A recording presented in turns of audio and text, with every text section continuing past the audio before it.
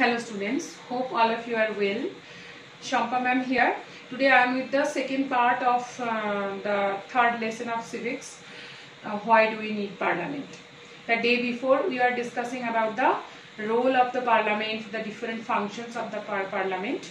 Continuation with that, let us first discuss what is the meaning of representative and how to represent. Okay, so represent, the word represent means be entitled or appointed to act or speak for, especially in an official capacity.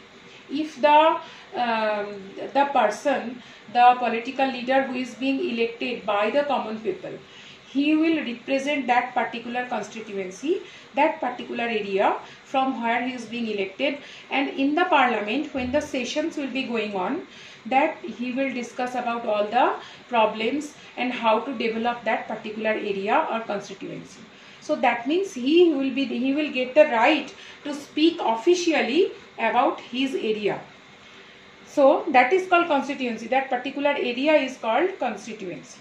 A group of voters in a specified area who elect a representative to a legislative body, that is constituency.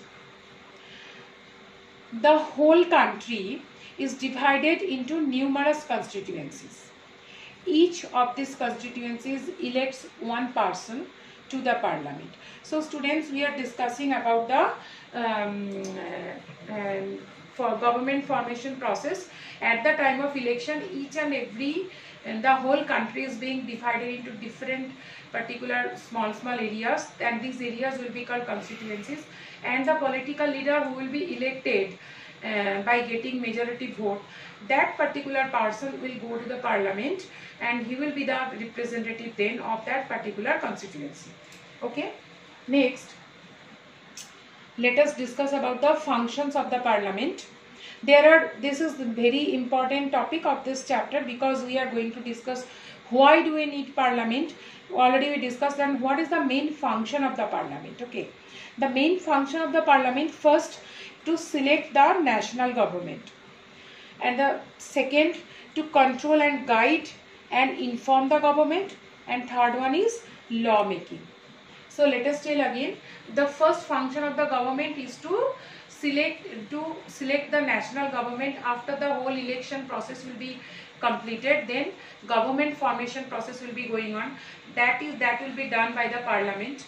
And then to control and guide the government after the formation of government, how to control and guide the government to rule the country properly, that will be done. And the third one is law making process. Parliament has the full authority to formation of law, new laws if it is required, even any existing law which will be conflicting and maybe harmful, that can be changed or can also be abolished by the parliament. So these are the three functions of the parliament.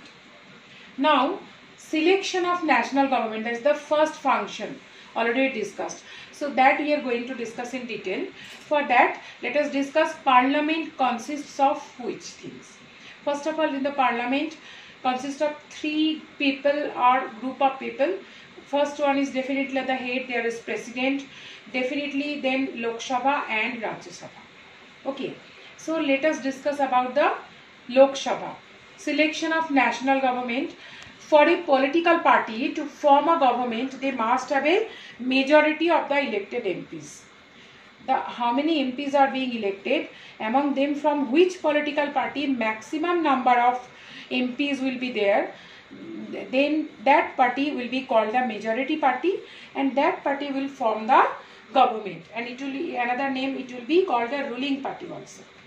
And then suppose there are 5 political parties, then the party which will get the majority number of MPs, that will be called the ruling party. And what about the other four political parties? They will be called as opposition party. They will, in that session of parliament, what will be their work? They will criticize the government, the ruling party, and by this way actually indirectly they are helping the ruling party or the government to run the country in a better way. And among these opposition parties, which party is having the more number of MPs, that will be called the major opposition party. Now the selection of Prime Minister. How the Prime Minister is being selected? We are discussing about the first function of the Parliament, that is selection of national government.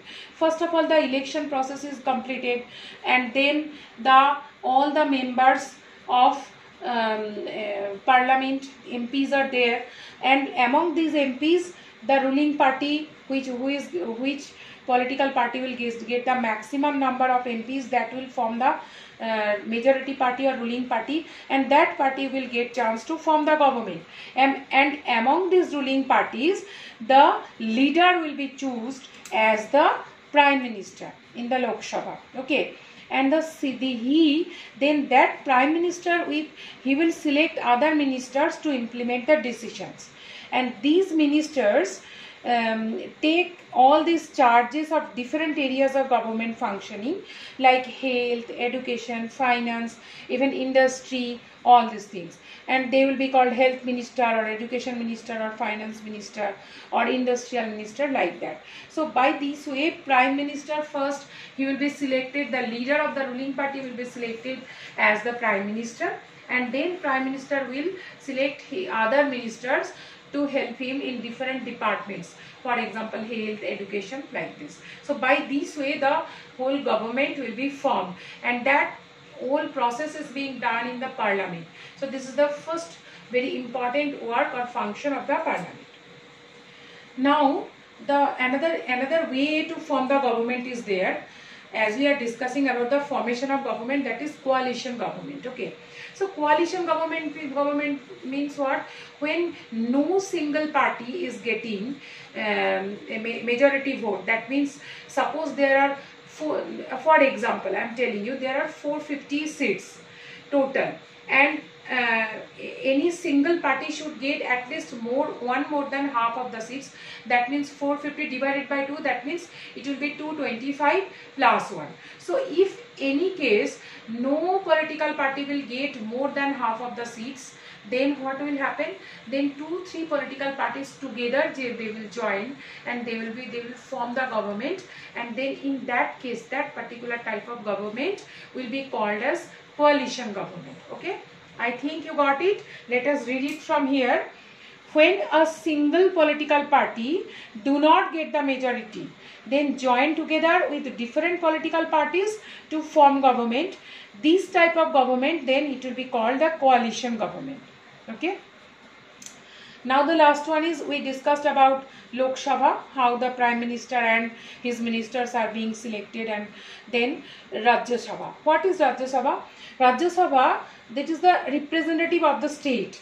The functions, Rajya Sabha functions as the representative of the state. Under the center, the different states are there, and Rajya Sabha is there in different states. What is the main function of Rajya Sabha? It has an important role to review and to alter the laws initiated by the Lok Sabha, if it is required. If they feel it is really required to review the law, if it is not good, not for the country, not good for the particular state, then Rajya Sabha has the power to alter or to review the law. Then how the members of Rajya Sabha are being elected? They are being elected by the members of legislative assemblies, that means by the MLAs of various states. In different states, whoever the MLAs are there, they elect the members of Rajya Sabha. Now students, I think it is clear to you the formation of national government, the first function of the Parliament. So now there are assignments, some questions we are going to discuss from this part what I discussed. First one is, what are the main functions of the Parliament? Already we discussed there are 3 main functions of the government. The formation of national government after the election process, and then the law making process is there. That is one important work of the Parliament, and Parliament has an important work to control and to guide the government. When the government is being formed by the ruling party, to control and to guide them to run the country properly. That is also. Then how national government is selected in India.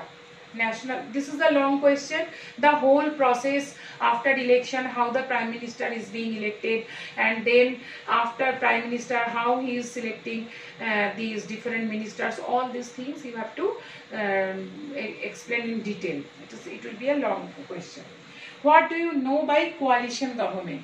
That discussion is also done. Coalition government means when no single party is getting the majority of the seats, then 2-3 political parties MPs together, they join and they form the government. In that case, that particular type of government is called coalition government. And the last question is how the members of Rajya Sabha are being elected. The members of Rajya Sabha are being elected by the members of Legislative Assembly of various states. That means they are being elected by the MLAs of various states.